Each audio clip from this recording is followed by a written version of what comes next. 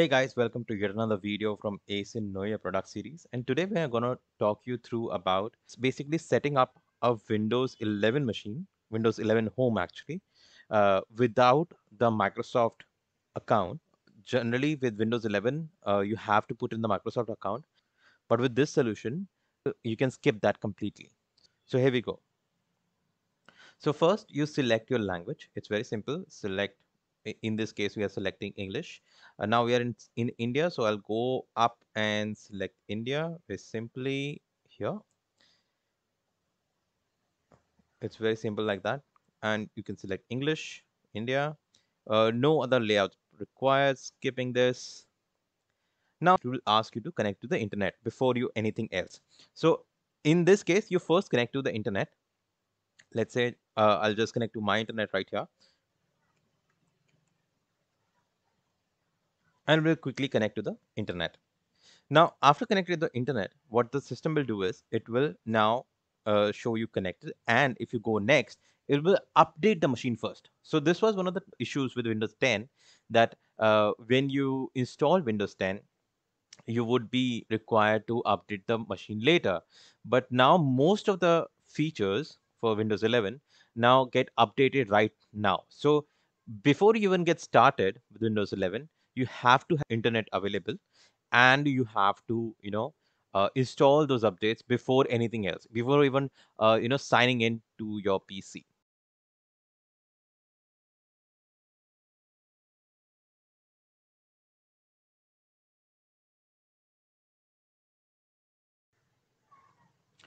Now, once the updates are done, you will be greeted by this screen. So, in your case, the update might restart the machine or not, or may not restart the machine depending upon your machine that is. So, once you see this page pop up, just if you want to go through the terms and conditions, you can and press accept. It will take you through the next screen.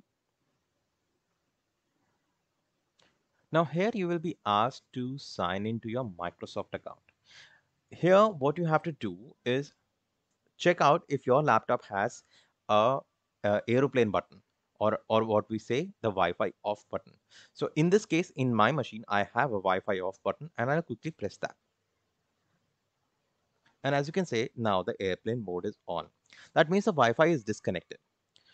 In your case, if your laptop does not have a Wi-Fi off, you can switch the Wi-Fi in your house or office off for a small bit because otherwise you won't be able to get past it. So once this is done, go back simply like this. And now you just have to enter your name. So in this case, I will just write here test. Okay. And once this is done, I will select next. It will ask for a password. We don't need a password. Next.